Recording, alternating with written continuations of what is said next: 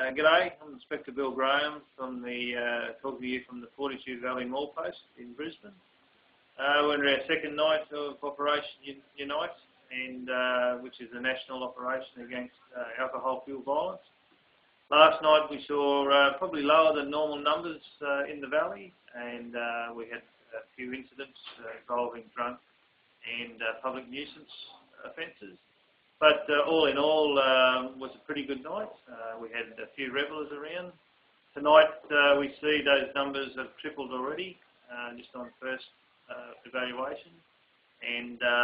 But everyone seems to be in pretty good mood, so we'll see how the night progresses. Well, we're into the second night of Operation Unite, May 2011.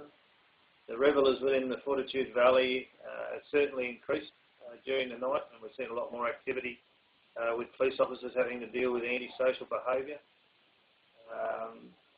Luckily and thankfully, we've had no serious injuries in the Fortitude Valley or the city areas tonight.